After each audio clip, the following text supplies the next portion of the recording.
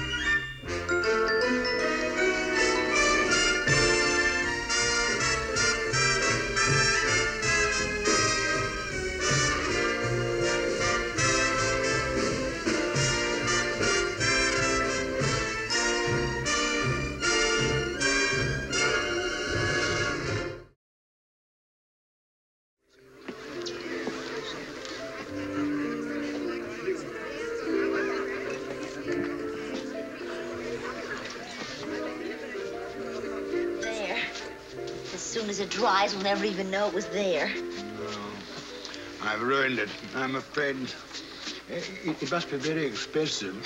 Cost $42.50. It's an original copy. Really? What a shame. Let me buy you a new one. Oh, no, thank you. That isn't necessary. I'd like to. Well, thank you very much. That's very sweet of you, but it's really out of the question. Well, then, at least let me have it dry clean. Well, that wouldn't be fair. I was going to have it dry cleaned anyway. As a matter of fact, when I put it on tonight, I said, one more party, and this has got to go to the cleaners. To whom did you say that? To myself. Not your husband? No, I'm not married. Are you here alone? Oh, no, I'm here with a friend. Oh, and I'll bet he's looking for me. Excuse me. Yes. What does he look like? Well, he's the handsomest man in the room. Present company excluded. Oh, thank you very much. But if I were your escort, I wouldn't let you out of my sight for a moment. Miss... Marie. Anne Marie. Oh, by the way, my name is Washington. Andrew Washington. How do you do, Mr. Washington?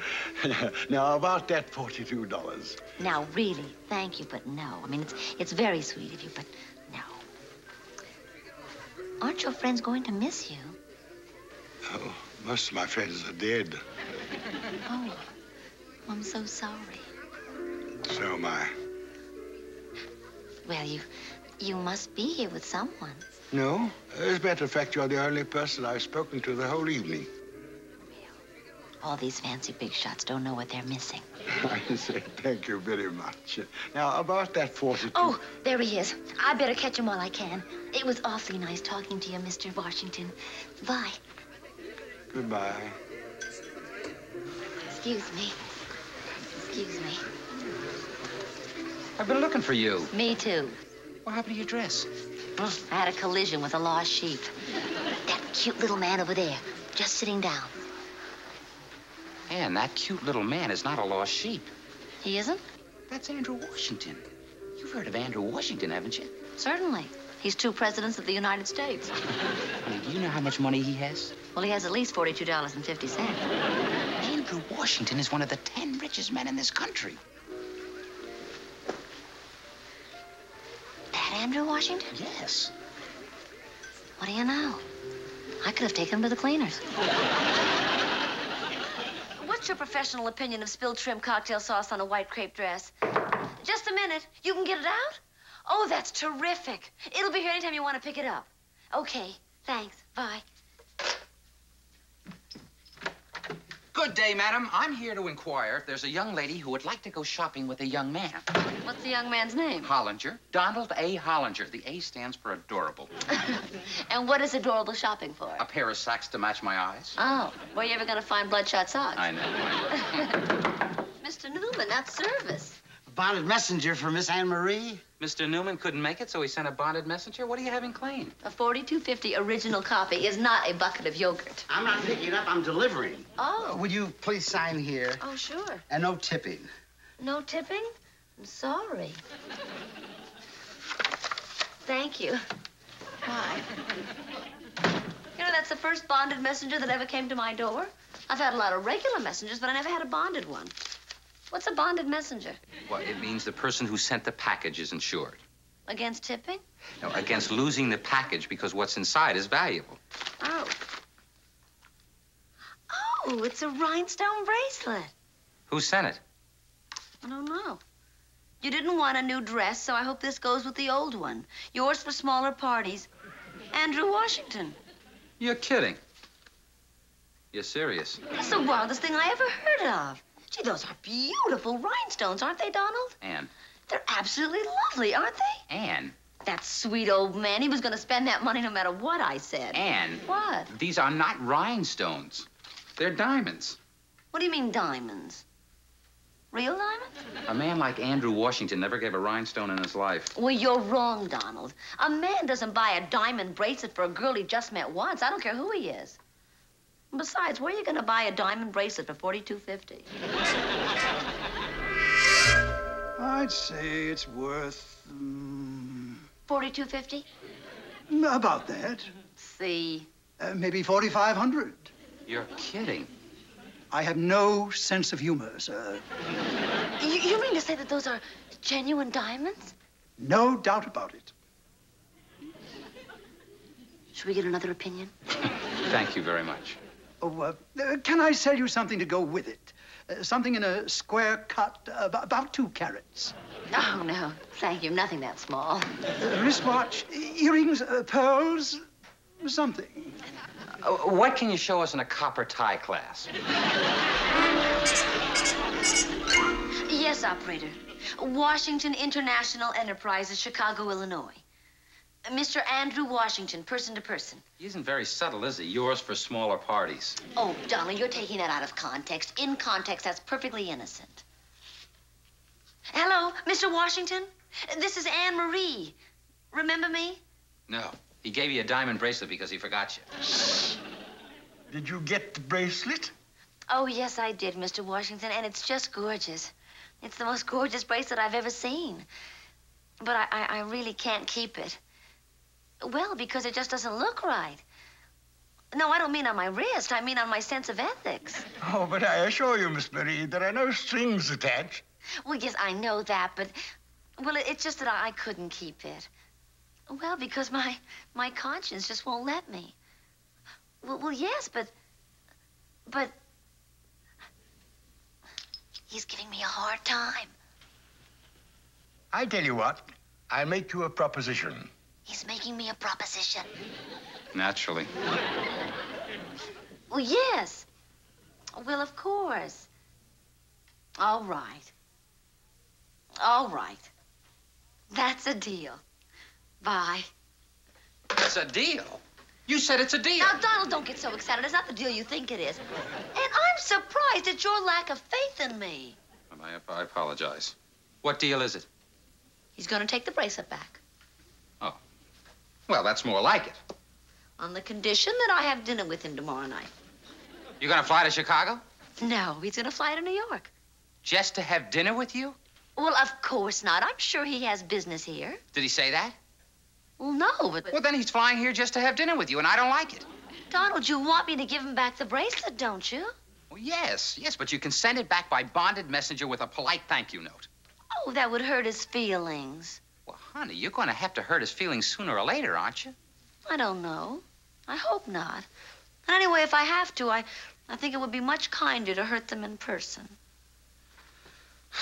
All right. I defer to your better judgment here. Thank you for your understanding. Now, I've got to find a place to hide it. Why do you have to hide it? You've never heard of jewel thieves? Oh, yeah. You figure the word's out on you already? Well, it's possible. There's no sense in taking any chances. What are you going to do?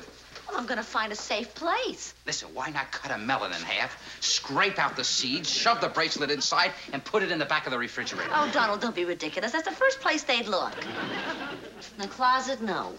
The bedroom, no. The bathroom, no. In the mattress, Yes.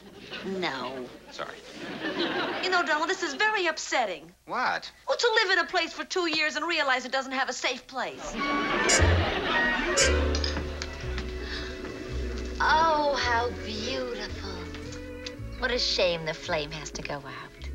As in shish kebab, so in life.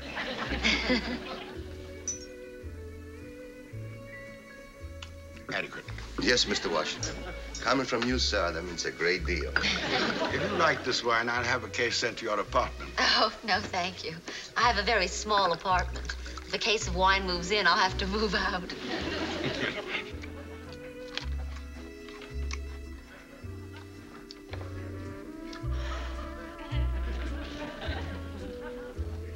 Who are you staring at? That cute kid sitting over there with the diamonds. Well, ain't you polite? Come on, what are you, jealous? It's strictly a physical attraction. She's got $10 million. You're kidding. Where? Sitting right across the table from her. The guy she's with is Andrew Washington, one of the 7 richest men in the country. You know, you make things very difficult for me. I'm sorry, I don't mean to. I could be a great help to you if you wouldn't reject me. I'm not rejecting you. I may say no to you, but I'm not rejecting you. I would like to know that I'm a rich man. In fact, I'm one of the 8 richest men in the country. Oh? Donald said you were one of the 10 richest men in the country. Really? Oh, well, I suppose he knows best, being a reporter. Don't you have any family, Mr. Washington? None whatever. That's why I'm so anxious to help you. Couldn't you think of me as your genie in a bottle? Yes. Yes, I could. And I have a wish. Oh, good. I wish that you'll take back this lovely bracelet so that I can enjoy my dinner. Very well. But won't you wear it just for tonight? Please. Okay. Just for tonight.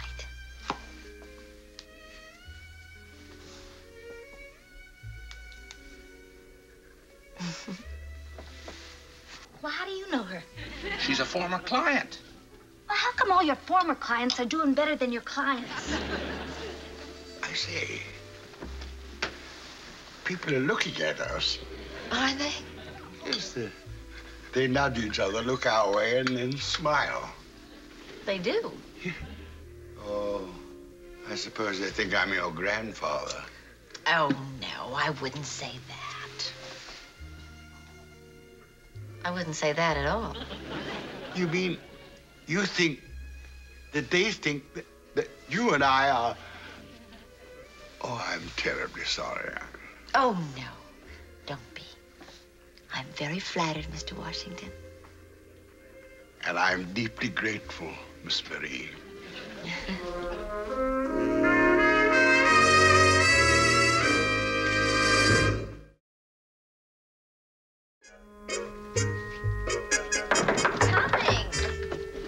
sweetheart. Hello, Eddie. I thought I fired you. What kind of a welcome is that? So cold? Hello, Eddie, I thought I fired you? Yeah. Hello, Eddie. I thought I fired you. That's much better. I just dropped by to tell you how glad I am that you're doing so well. Where? Just generally, you know. Am I keeping you from something? Well, actually, I was just getting ready to go on a picnic hike with my boyfriend. You think he's up to it? I hope so. Why shouldn't he be up to it? Just a polite comment. Eddie, would you do me a favor and get to the point? Yeah, okay. Without any further ado and no preliminary fanfare, here goes. Are you ready? I'm ready. There's an exciting new play by an exciting new playwright and being produced by an exciting new friend of mine. Yeah. Now, I think they've settled on Henry Fonda for the male lead. And for the female lead, they're looking for a totally unknown girl. That's me. That's what I said. So they told me to offer you the role. Offer me the... Eddie, is this for real? Because if it isn't... Would I lie to you? All right, let me put it this way. Why would I lie to you? I don't know. It's just that... I mean, it's so hard to believe. A female lead just out of the blue. What's the catch? What catch? There's no catch. There just happens to be one slight little minor complication. Mm-hmm. Describe it. Well, in general, I would say... Describe it in detail. Well, they're still a little short on the financing. Oh. How little? $160,000. $160,000? But they got $2,000 cash. Where are they going to get the rest of the money? Well, they hope to get the rest of it this afternoon from one certain individual party. Oh. Excuse me. Daddy! Hello, sweetheart. How are you? Fine. Who are you? Eddie Edwards, Public Relations. My card, sir. I'm Lou Marie, Ann's father. How do you do? I've practically offered the lead in a practically produced Broadway show to your daughter. Well, how about that? Provided, of course, she gets $160,000 from her boyfriend. From Donald? Where's Donald going to get $160,000? Who's Donald? Donald Hollinger. He's my boyfriend. No, not him. The other boyfriend. You know, Andrew Washington. You must be kidding. My daughter doesn't even know Andrew Washington. Yes, I do. You do? Well, he's one of the 4 richest men in the country. 7. 10. How would you know? Well, Mr. Washington says 8, but Donald says 10, and he's a reporter. Who told you Mr. Washington's my boyfriend? Oh, I figured it out. I saw you having dinner with him last night. And I also saw the diamond bracelet he gave you. Andrew Washington gave you a diamond bracelet? Well, yes, but not last night. Last night, I gave a diamond bracelet to him. Oh, now, sweetie. No offense, but that's a little hard to believe.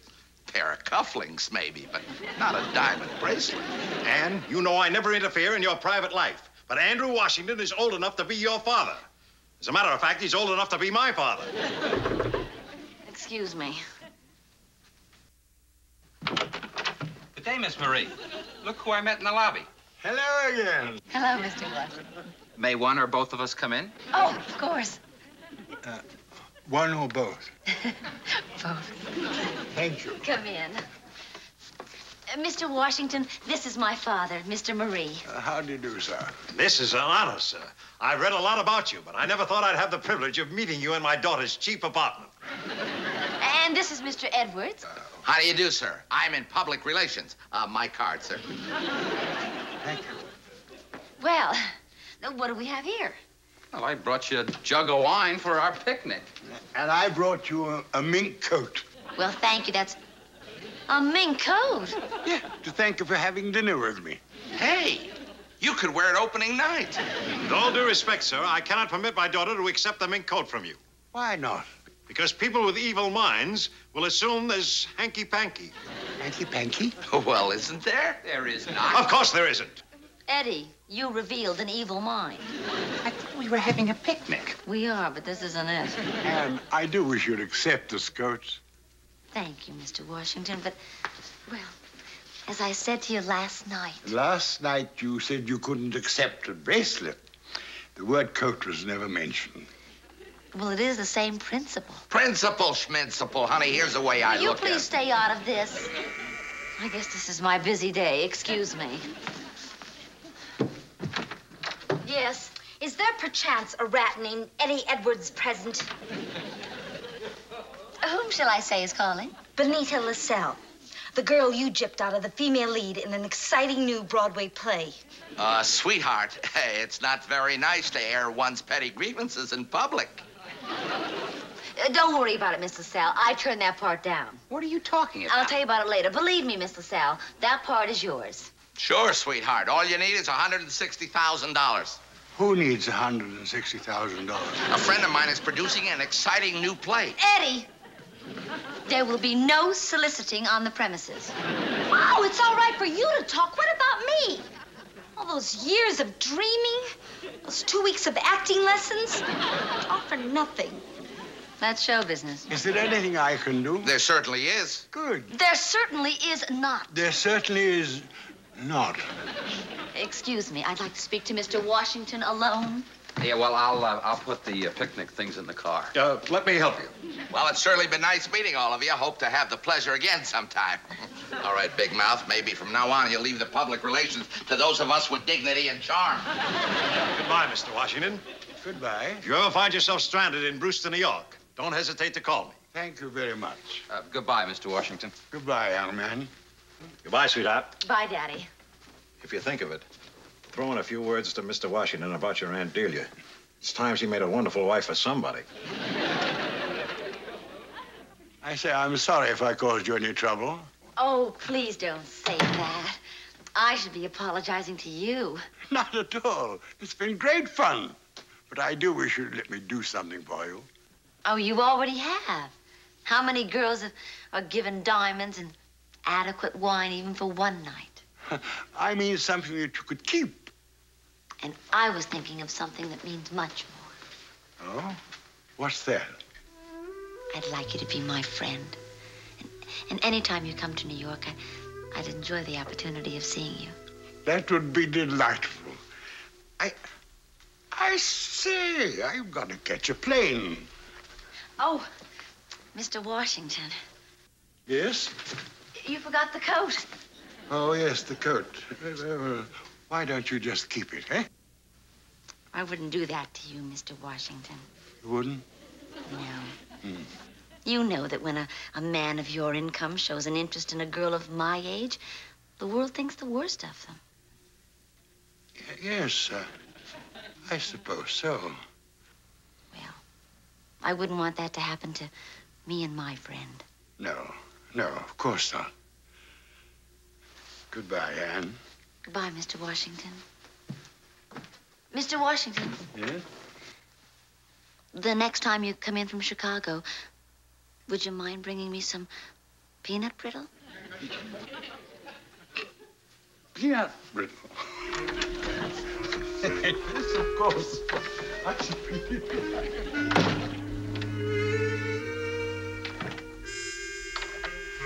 I say, do you think the neighbors might think something to see me leaving your apartment in daytime? No, I don't think so. Oh, good.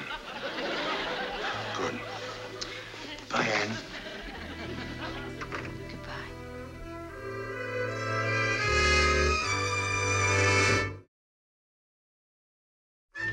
Best picnic I've ever been on and best fried chicken I've ever tasted. And may I say the wine you brought was adequate. Adequate? I like that. Well, you should. According to Mr. Washington, a wine has to be excellent to be adequate. What is that? I don't know, but I can make a rough guess who it's from.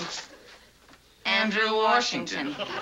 I realized you would never ask for anything unless it was extremely important. So I decided to send this immediately instead of waiting till I return.